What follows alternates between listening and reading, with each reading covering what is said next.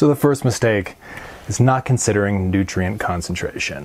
When I first started out, I would just load in the maximum amount of nutrients, like 1,500 parts per million, and then by the time it concentrated down to the bottom, I'd be looking at like 3,000, and my plant would be ruined at that point.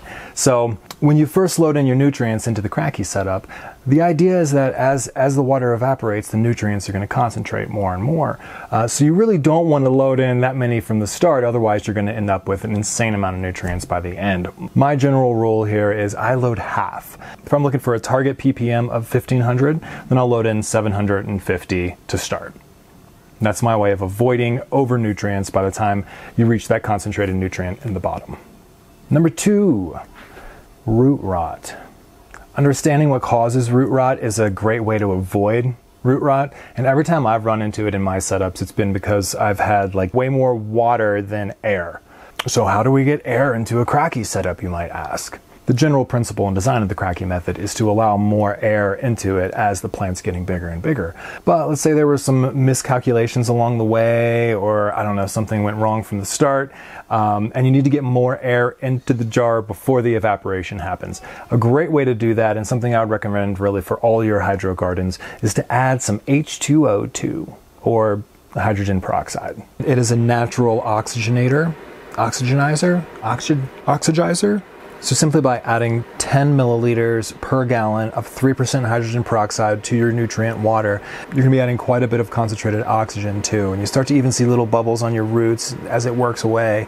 And knowing that it's in there, not just adding oxygen to your roots, but cleaning your whole setup is just a fantastic feeling. So you really can't go wrong with adding hydrogen peroxide. Don't forget that ratio, and it might just save your setup. The third mistake that people make when putting together their Kratky setups. That is not calculating the container size right.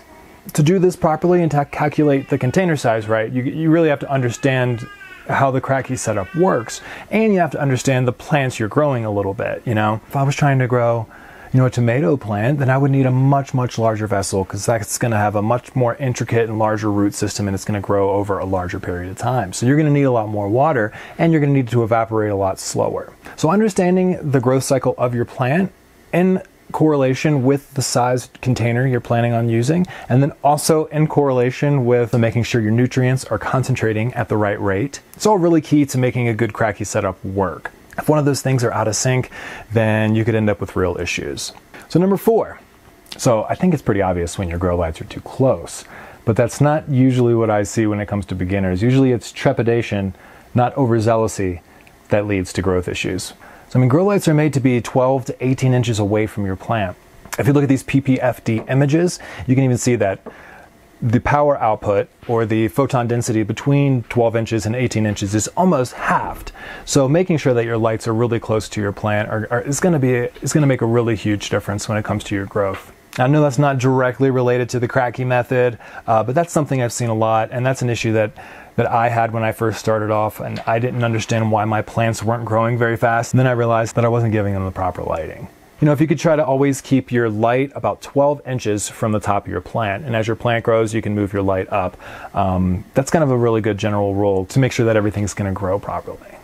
So number 5, the final issue or mistake that people make or run into with Kratky setups is algae. The thing is, if you're serious about doing a Kratky setup or a Kratky garden, likely you're going to have 5-gallon jugs, you're going to have covered jars, you're going to have the UV jars, and algae is not really going to be an issue for you because you're going to have all your sunlight blocked.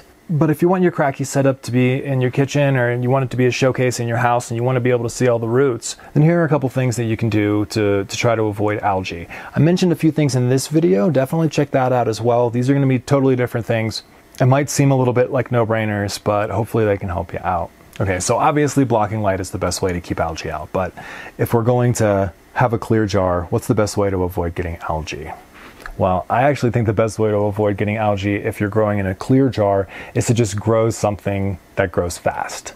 Leafy greens and herbs are fantastic for the Kratky method because they grow so fast that they don't even really give algae an opportunity.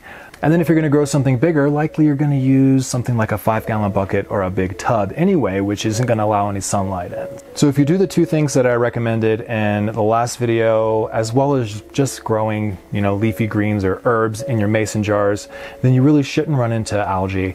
And if you take the other 4 things to heart, then hopefully you don't run into any other issues at all. I look forward to hearing about how everything goes for you down in the comments, and I'll see you guys in the next video. Bye-bye.